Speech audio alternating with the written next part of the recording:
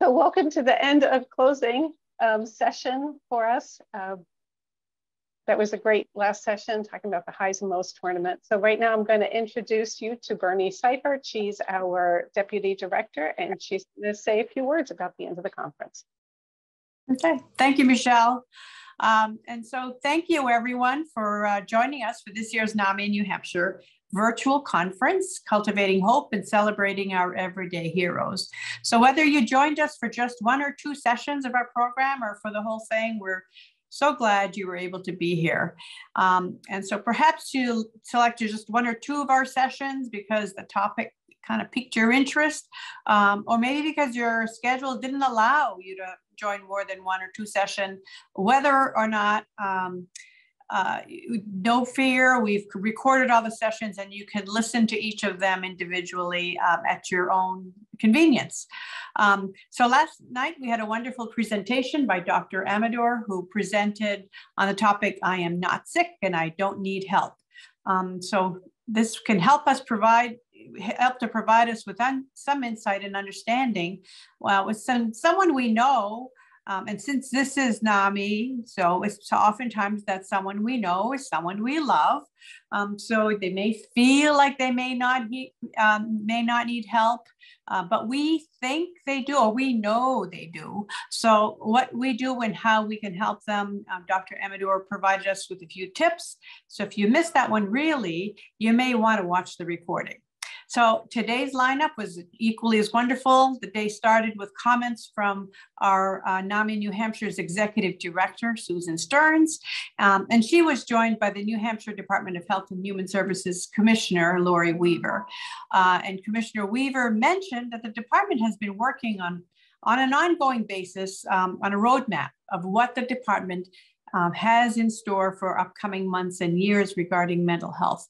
And Commissioner Weaver used the phrase, if not now, then when? And that is a mantra that we here at NAMI need to continue to use. If not now, then when? And by we, I mean, I'm talking about all our volunteers, wonderful volunteers. We have our teachers of classes, leaders of support groups, our speakers, and all our families out there, as well as we as the NAMI New Hampshire staff. So we together can continue to reach for the stars and need to continue to demand that we and the people we love get the best mental health services possible.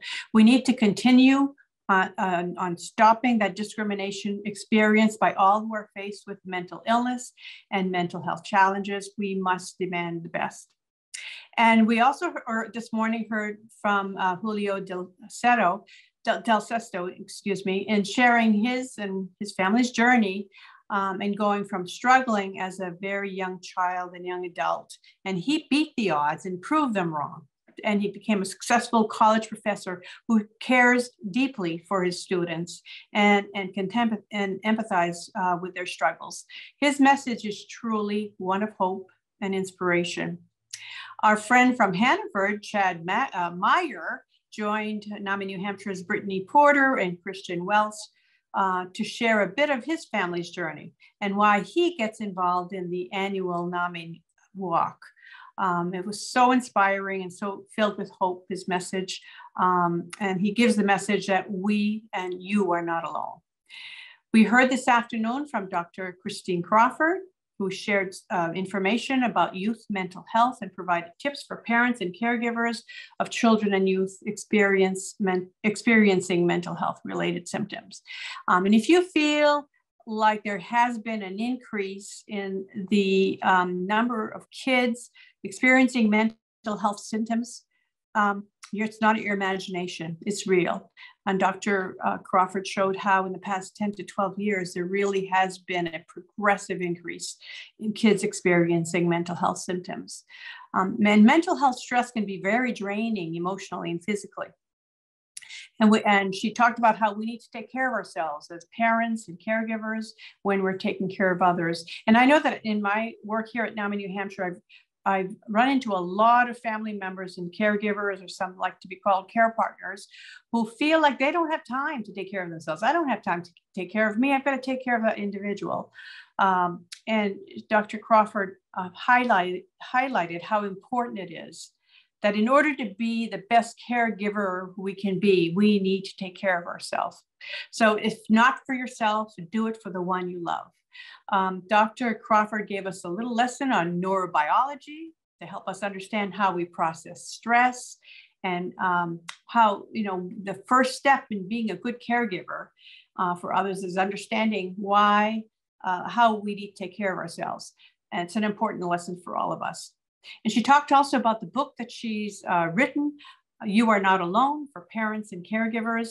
And it probably sounds a little familiar. Dr.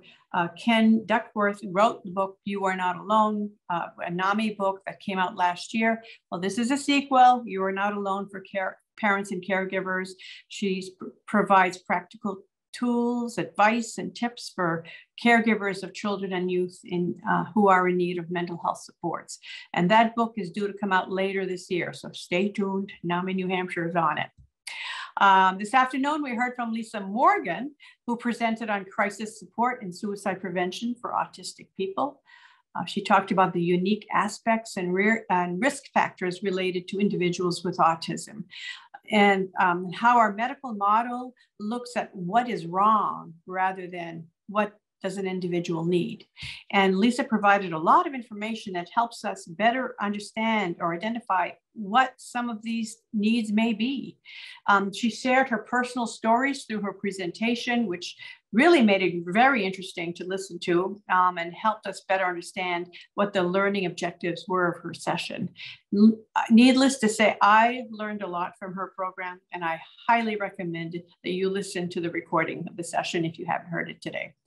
And just a few minutes ago, we had a presentation titled Highs and Lows Tours, Community Cycling Event for Better Mental Health by Thomas Dearborn is the chairperson of the Highs and Lows Tours.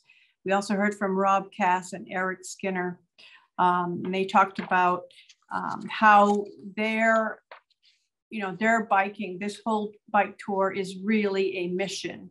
It's a calling that they have. All the members of the Highs and Lows Tours team have been touched by mental health and or suicide at some point. So it's really, and I know the short video that they showed at the beginning made me smile, and the personal stories made me cry. So it was a very, very touching program to watch. So in closing, finally, you say close.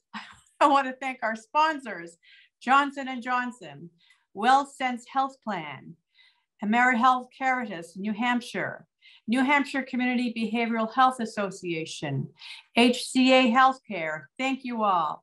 And thank you to the NAMI New Hampshire Conference Planning Committee. A special thank you goes to Michelle Watson, Karen Privé, Liz Hopkins, Hodgkins, who paid extra close attention to the details of this program.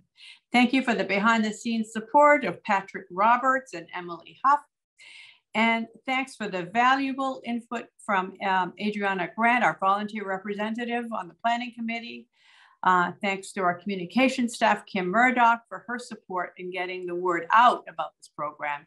To Christian Welch and the development team at NAMI New Hampshire for their help with sponsors. And thank you for all the work you do every day to make this a better place. Take care of you. So that's all, folks. And I hope to see you at This Is My Brave on May 15th, the NAMI New Hampshire's annual meeting on June 20th, and the NAMI New Hampshire Walk on October 6th. Thank you all. Bye now. Bye. Thank you so much, Bernie. This was great. Thank you all for being here today. Please make sure you fill out your evaluation, and you can share the recordings and let more people who weren't able to attend or register, see this valuable information. Thank you all. Have a great night. Bye-bye.